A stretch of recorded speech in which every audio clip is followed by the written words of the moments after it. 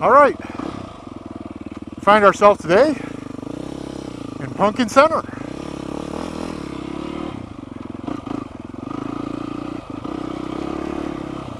And it's Punkin, as in P-U-N-K-I-N. Punkin Center, Arizona. Nice little town. We're going up in them hills.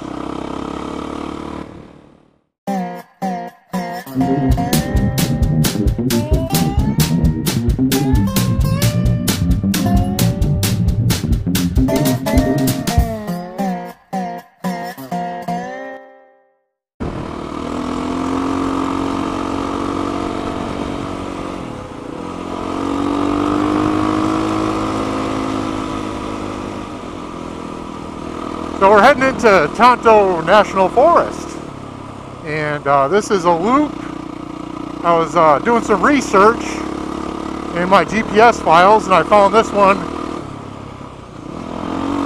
at the bottom of the bag, and did this one about 9-10 years ago, and it was shown to me by a buddy of mine, Dave, who he's a retired Phoenix Police Department officer and a former motor cop. So pretty cool little adventure here. Let's see some fun facts about today. We're at 3,200 feet of elevation, which is kind of the high part of the desert. Probably tell by the vegetation. We are 25.8 miles from the nearest Starbucks and 24.6 miles to the nearest convenience store.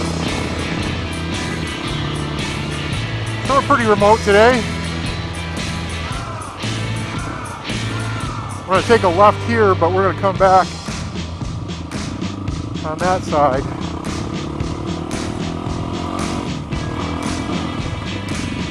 I just wanted to spin around here.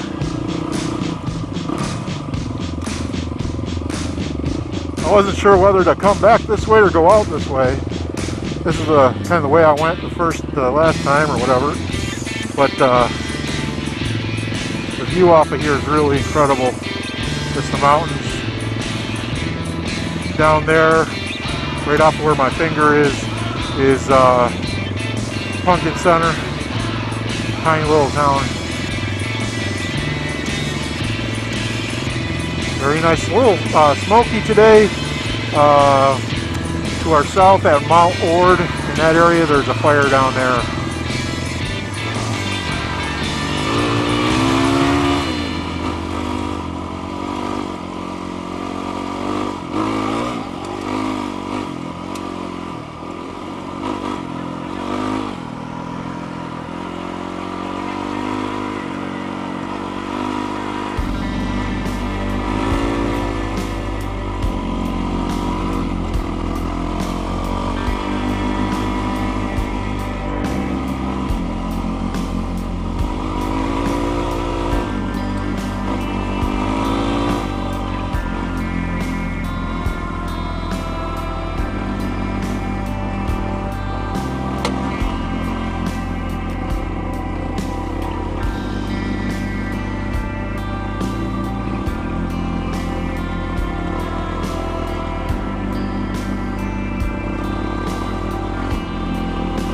I don't know if you can tell, but we are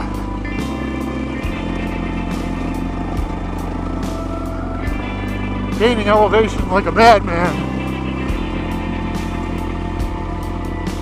If you notice the mountain behind us, or in front of us, on the way up, in 6 miles we're almost to the top of it.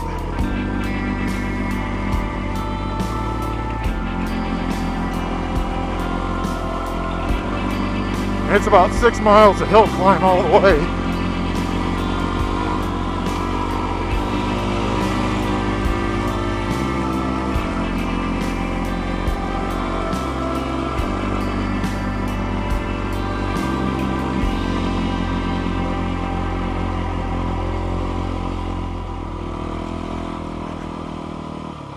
Okay, in just 8 miles, and hopefully you can see how much hill that was.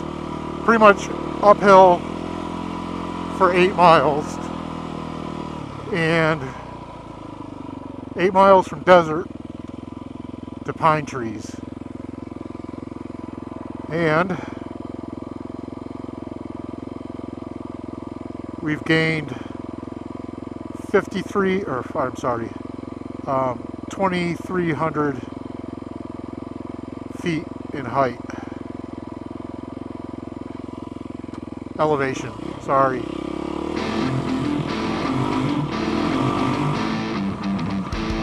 So the mountain we just crested is called Bearhead Mountain. I'm assuming because the peak looks like a bear head. I didn't see it, but then again, I was busy.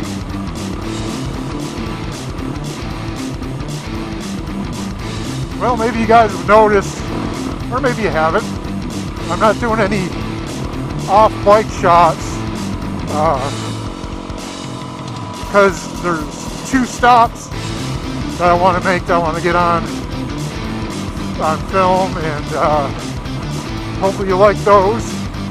And it's not really about the training I'm riding on, it's more about the scenery, not that we're in anything but pine trees right at the moment. Hopefully you enjoyed the ride up the hill.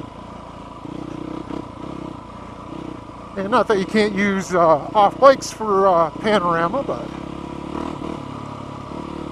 trying to keep these down to a sane number of minutes so people actually watch them and see the content that I'm trying to get out there. Whoa, there we go. We're at the top of something.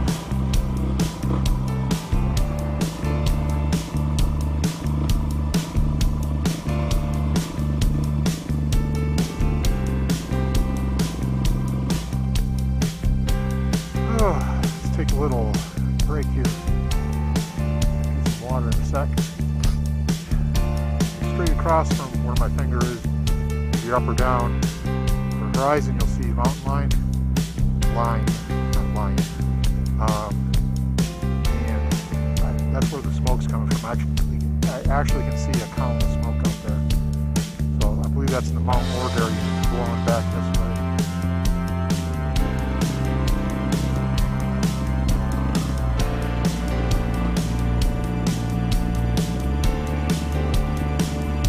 Nice sandy, loose downhill.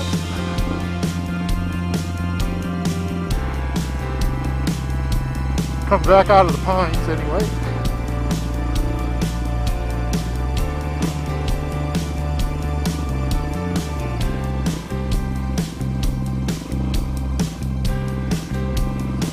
Funny how you block things out of your memory. I don't remember it being this fisty rocky.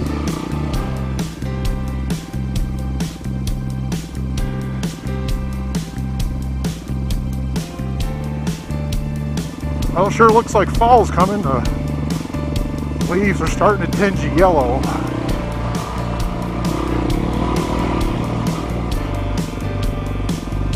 Oops.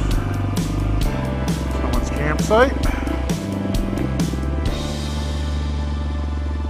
Trying to find the right way up there. I was looking at this fence here. I couldn't see the opening. I could see the sticker there. Looks like we got a little uphill ahead of us.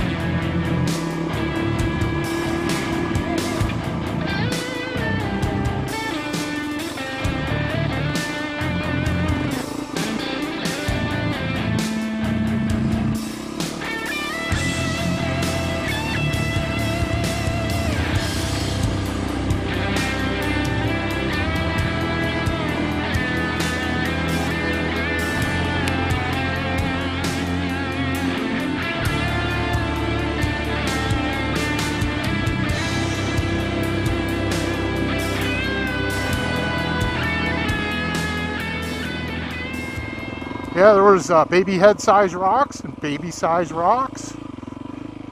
And I do remember this plateau being a burn area and it was just covered with trees. You had to hop the trees. There was like one every 10 yards or something.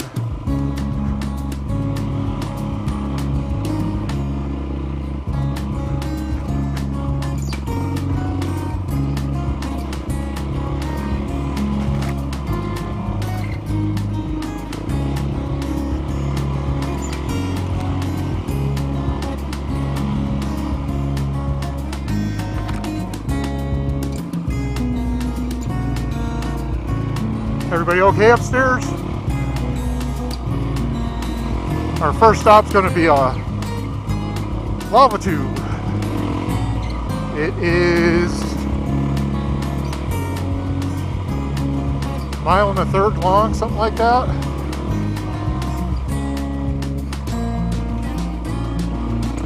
If it's not too slick in the beginning, we may try to get down in there and get some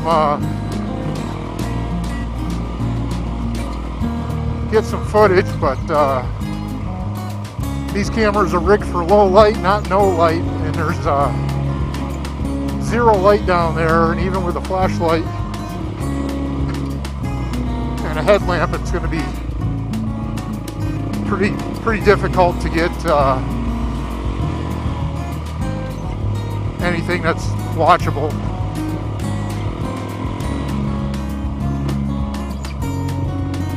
So our route's just been keeping us right at the peaks of these mountains.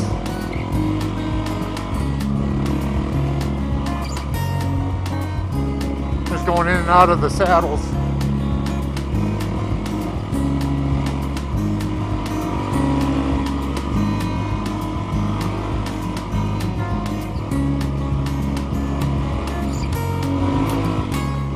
This must be another burn area. Kind of surreal looking.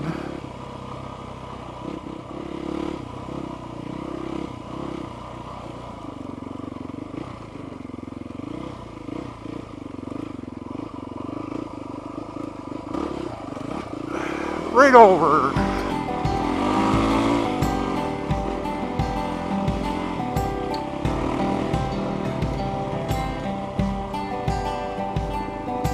This is it here somewhere.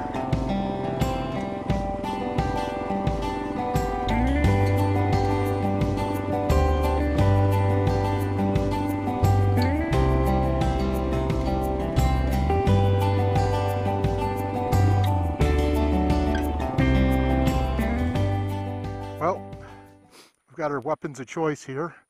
We're going to go see if we can't find that that lava tube. I think the best way to do that is on the helmet cam, so I'm not holding that on top of the flashlight. And hopefully we can see something.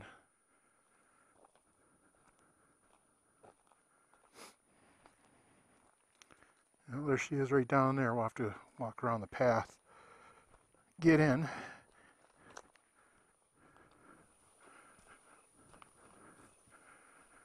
There she is.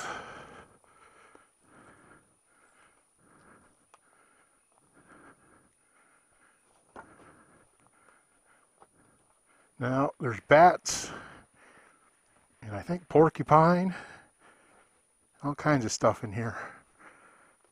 So this thing's like 1.25 miles long, and like I said, we may just go in the entrance here. Someone's got himself a wall built over there. I know there's a pretty steep descent right in the beginning here somewhere that probably not good for motocross boots. But this here is a good old-fashioned lava tube. And it's a big one. This one I think is bigger than the, at least the entrance is bigger than the one over in Coconino. Not one you can get to with your car.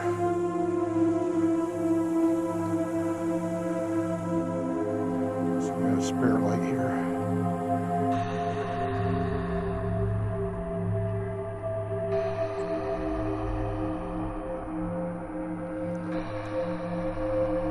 Some double trouble here. So from floor level to ceiling level, it's like 20 feet. Hope you guys can see some of this. There are some walls in here, and I'm not sure if those are, I haven't seen anything that would tell me that those are made by Native Americans, or just people that are in here messing around. Looks like there was some evidence of a fire there at one time. Someone camping out in here.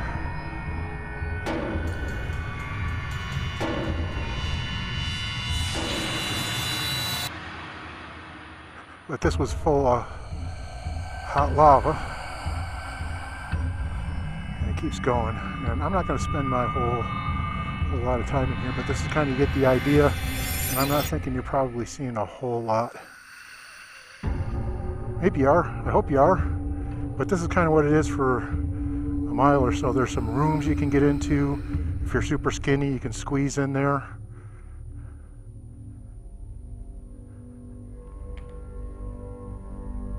And I'm not sure if I can trust my good old flashlights at this point.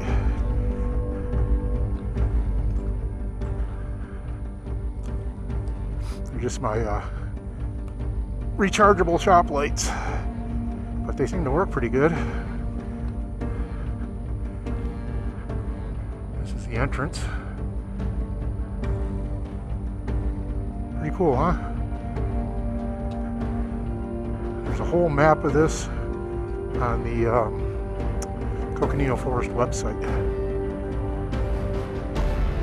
Start our trek back up to the bike. And my suggestion would be, if you plan on taking this ride, and there's easier ways to get here than when I got here, is to bring along a set of hiking boots and 4 or 5 flashlights with you, and some water and stuff, probably a sweater, because that first leg is only about 35 degrees down in the tunnel. So be prepared, but it would be a fun hike.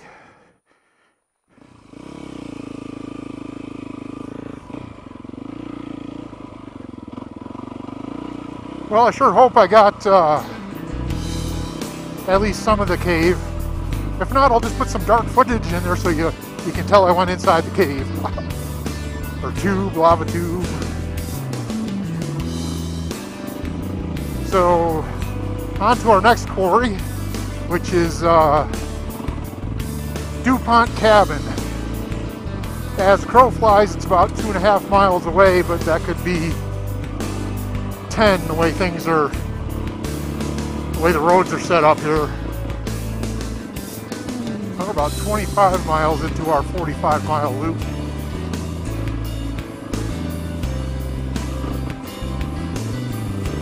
It's been pretty interesting, a little bit of everything going on. Super steep mountain roads in the beginning that were real loose, rocky.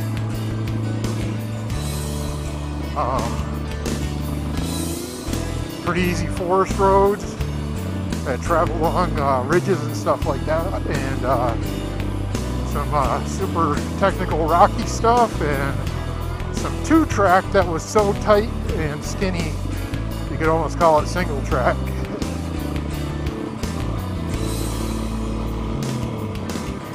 Very nice mix of stuff.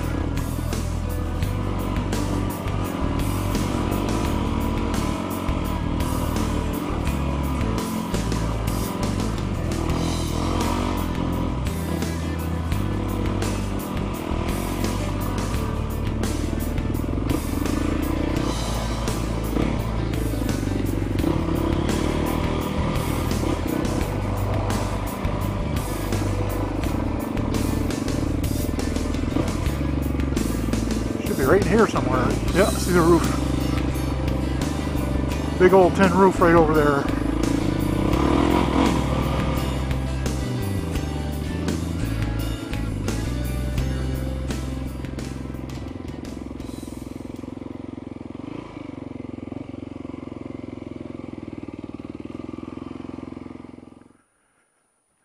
All right, what I understand and what I've been told, this is called Dupont cabin, and it had something to do with the Dupont family, like the Dupont paints, chemicals, stuff like that around the turn of the century, which at that point in time,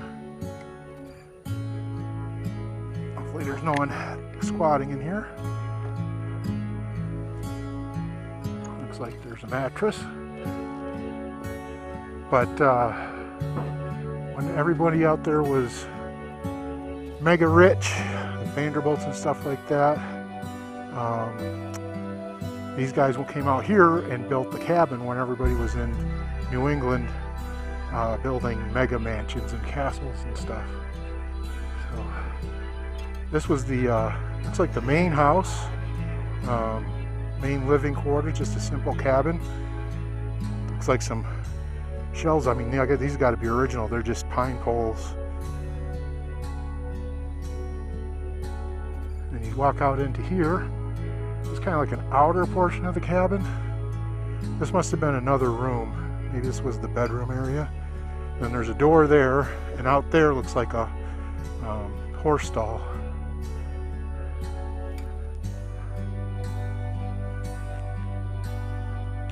Head back outside and take a look around.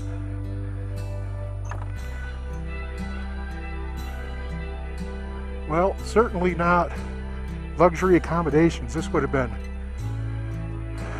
fairly remote back in the day when they built it. I mean, we're probably 20 miles from Punkin Center, which is even today just a little tiny podunk town, if you will. I don't think I want to go in here too much. Looks like it's collapsing. This wall's down. There's an old workbench there. Yeah, someone was living in here. There's a dog kennel there. One time, I believe when we came out here last time, you could stay in here. It's like a National Forest Service overnight cabin. Looks like someone made it their home for a while. But this would have been, you know, early 1900s, 1901 through the 20s. And, Arizona was still, I mean, didn't become a state till 1912, and it would have been still kind of a frontier environment for sure. Here's a secondary structure. This might have been kids' cabin. Doesn't look like a outhouse. Maybe a tool shop or something like that.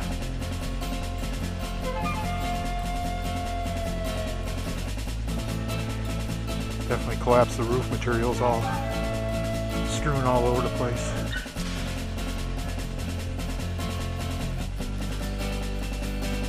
Alright, that's Dupont cabin. And get back on the bike here and head on our way.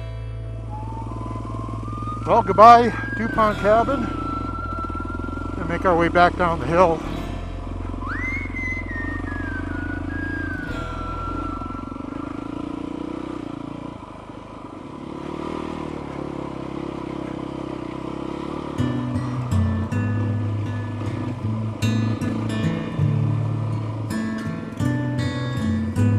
Wow. There's a vista for you.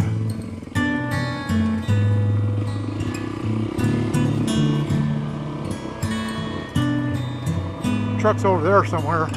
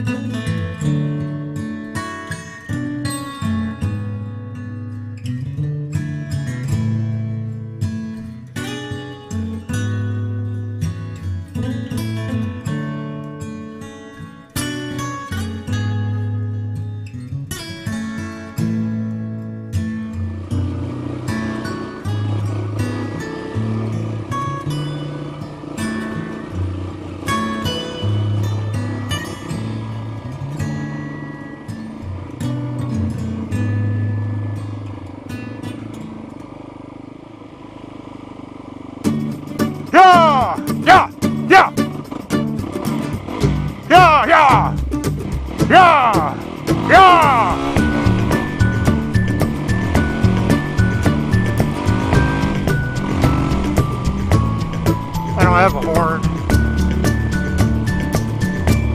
Well, I appreciate you watching Officer Dave's Wild Adventure. Thanks, Officer Dave, for so many years ago showing us the way around this awesome loop and let me get some really cool tracks to go ride.